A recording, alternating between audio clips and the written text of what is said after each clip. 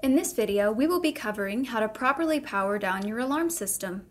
This may be useful when you are troubleshooting an error on the keypad, or if you're remodeling an area that includes multiple sensors, the keypad, or the panel box. In order to power down your system, you will need to locate its two main power sources, the AC transformer and the battery, which is housed inside your alarm panel box. The alarm panel is normally located inside of a closet, utility room, or in the basement, and locked by a key. If you're not sure where your key is, check on top of the box, but be careful not to push the key into any of the holes on the top. Use the key to unlock the box. For easier access, remove the door from the panel by lifting it off of its three hinges. Now that you have opened the box, you should see a single 12-volt battery inside. Inspect the battery terminals and ensure that there is no visible corrosion. Next, disconnect the battery by gently pulling the clips horizontally off of the battery terminal.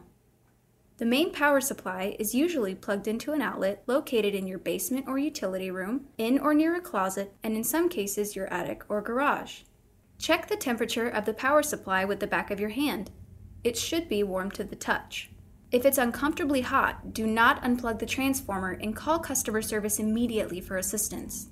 If it's an acceptable temperature, use a screwdriver to unfasten it from the power outlet. After you've removed the power supply, look at your keypad. It should be completely blank and have no response when the buttons are pressed. When you need to power your system back up, just reverse the steps. Plug the power supply back in and secure it with the screw.